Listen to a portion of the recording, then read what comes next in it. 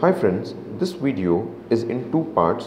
The first part is in English and the second part is in Hindi. So please see the full video. ये जो video है ये दो part में है. जो पहला पार्ट है वो इंग्लिश में है और जो दूसरा पार्ट है वो हिंदी में है. इसलिए पूरा वीडियो देखिए ताकि आप इंग्लिश और हिंदी दोनों वीडियो देख सकें. Hi friends, today's topic of discussion is lobe pump.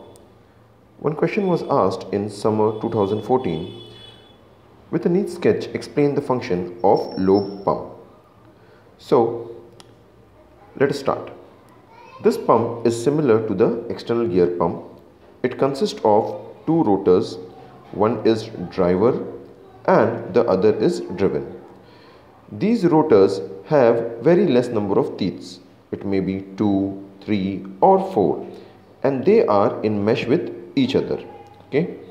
So due to less number of teeth, higher discharge is achieved. The figure here shows the lobe pump with 3 in each rotor. So as you can see, there are 3 teeth in each rotor.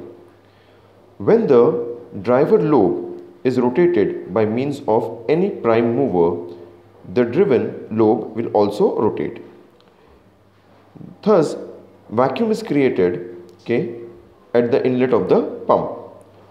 Oil is forced to enter the pump by the atmospheric pressure. The oil gets trapped in the pockets between the teeth and the casing and carried towards the outlet. So, this is the construction and the working of lobe pump. Hope you like the video. We will again meet in the next video very soon. Till then, goodbye. Hi friends, आज का topic है lobe pump. एक question पूछा गया था summer 2014 में. हे with a neat sketch explain the function of lobe pump. So let us start. Okay, तो इसके अंदर जो पंप है ये एक्सटर्नल गियर पंप के जैसा काम करता है. ठीक है, और इसके पास दो रोटर्स होते हैं.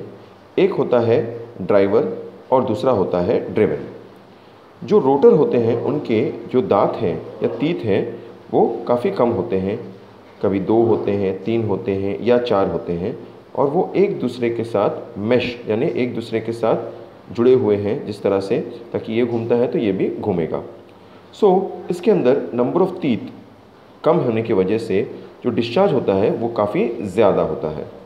तो यहाँ पे हम जो फिगर में देख रहे हैं ये लोब पंप वो है जिसके अंदर 3 टीथ है. देख रहे हैं 1, 2, 3 के दोनों रोटर में. और जब ड्राइवर लोब घूमता है, अगर इसके साथ कोई प्राइम मूवर लगा दिया जाए इसको घुमाने के लिए, तो ड्रिवन लोब भी घूमना शुरू करता है. और उससे क्या होता है, जो इनलेट ऑफ द पंप है वहाँ पे वैक्यूम क्रिएट होता है.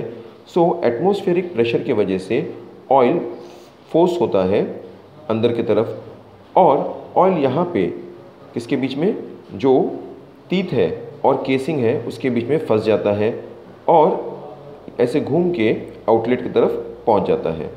ठीक है, सो इस तरह से ऑयल इनलेट से आउटलेट की तरफ पहुँच जाता है. तो ये था लोब पंप. उम्मीद है आपको ये वीडियो पसंद आया होगा.